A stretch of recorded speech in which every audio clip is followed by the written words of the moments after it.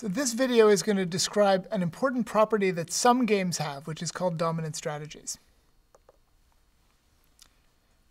To begin with, I'm going to start using this word strategy that we haven't defined yet, and indeed, you're not going to get a definition for a little while. So to begin with, when I use the word strategy, I want you to understand this just to mean choosing some action. This name, in the end, is going to be what we call a pure strategy. And it's going to turn out that there's another kind of strategy that I haven't told you about yet. And everything in this lecture is also going to apply to that kind of strategy. But it's not going to matter for you right now. So let's just understand strategy to mean choice of action. So let's let SI and SI prime be two different strategies that player I could take.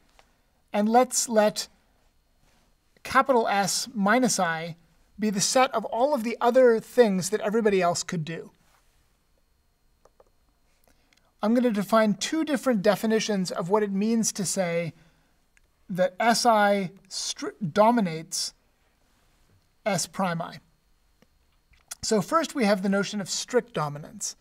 And here I'm going to say that SI strictly dominates S prime I if it's the case that for every other strategy profile of the other agents, in other words, for every other thing that they could do, for every other joint set of actions that they could take, the utility that player I gets when he plays SI is more than the utility that I gets when he plays S prime I. So in other words, it might matter to player I what everybody else does. That might affect his utility. But it will always be the case that he's happier when he plays SI than he is when he plays S prime I. And in fact, he's strictly happier because we have a strict inequality here. So he's going to get strictly more utility by playing SI than by playing S prime I. That means that SI strictly dominates S prime I. Now, we have another notion of dominance, which I call very weak dominance. It's almost the same definition, as you will have noticed. The only difference here is that I have a weak inequality instead of a strict inequality. And so what this is saying is, no matter what everybody else does, I'm always at least as happy playing SI as I am playing S prime I. And when that's true, I say that SI very weakly dominates S prime I.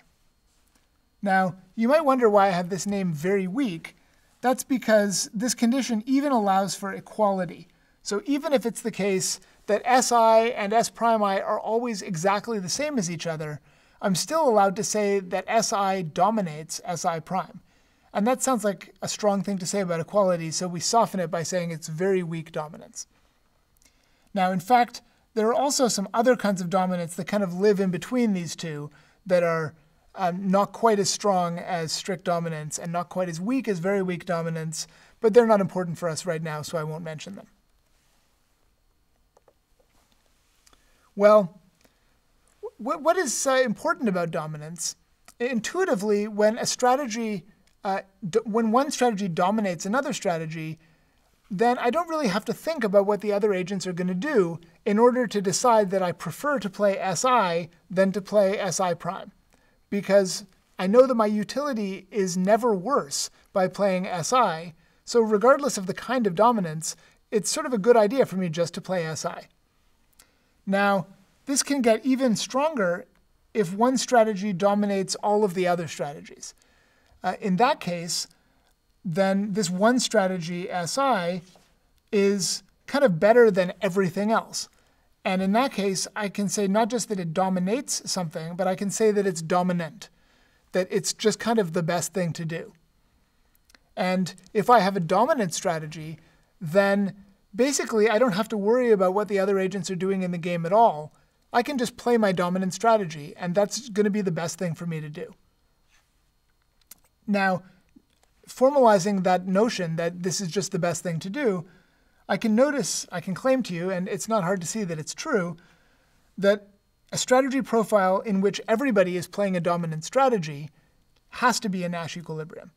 So if everyone is playing a dominant strategy, then we've just got a Nash equilibrium because none of us wants to change what we're doing. We already know from the fact that the strategy is dominant that there's nothing better for me to do. Furthermore, if we all have strictly dominant strategies, then this equilibrium has got to be unique because there can't be two equilibria in strictly dominant strategies because that would mean we prefer these strategies to each other strictly, and that just can't happen. So lastly, I want to think about the prisoner's dilemma game. And I want to argue to you that the players have a dominant strategy in this game. So I want to claim to you that player 1 has the dominant strategy of playing D. And I'm going to do this by a case analysis. So let's begin by considering the case where player 2 plays C. If player 2 plays C, then player 1 is really thinking about this column of the matrix. He knows he's in this column. And that means he faces a choice between getting a payoff of -1 and getting a payoff of 0. And 0 is bigger than -1, and so player 1 would prefer to get 0, which means that his best response to C is to play D. On the other hand, let's consider the case where player 2 is playing D. In this case, player 1 finds himself in this green column, and that's kind of too bad for him, because now he faces a choice between the payoff of -4 and a payoff of -3. And both of these numbers are smaller than the numbers that he had a choice about before, so he likes the blue column better than he likes the green column. But if he is in the green column, he still prefers to get -3 than to get -4.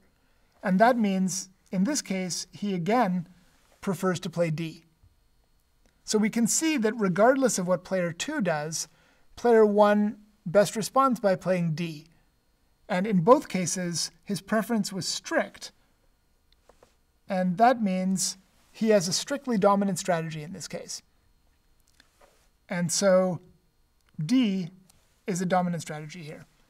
I'll leave it to you to see that the same thing is true if I argue that player 2 has a dominant strategy of playing D, and I do a case analysis about what player 1 can do. But the game is symmetric, so the same argument goes through there as well.